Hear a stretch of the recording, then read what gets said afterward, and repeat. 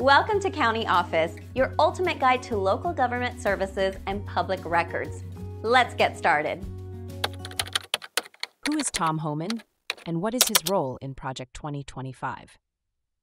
Tom Homan has a notable background in immigration enforcement. He previously held the position of acting director of the U.S. Immigration and Customs Enforcement during the first Trump administration. Homan is recognized for his strict approach to immigration.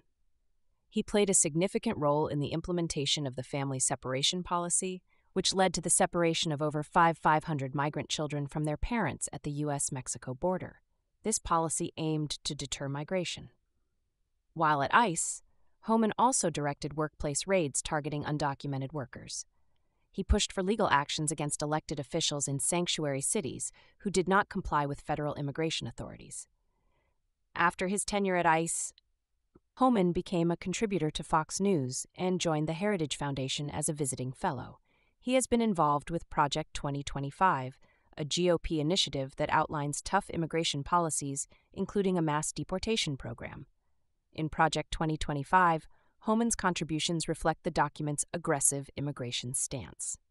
Recently, President-elect Donald Trump announced that Homan will take on the role of nullborder czarnull in his incoming administration, signaling a continuation of strict immigration policies.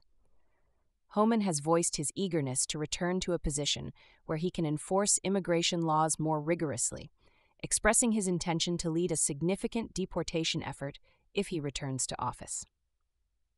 His role in Project 2025 and his upcoming position as nullborder czarnull indicate that Homan will be instrumental in shaping the immigration policies of the incoming Trump administration.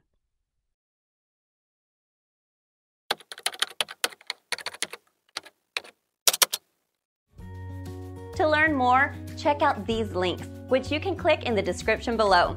And feel free to comment your questions. We're here to help. Thanks for tuning in to our video. Please like and subscribe and leave a comment below. See you in the next video.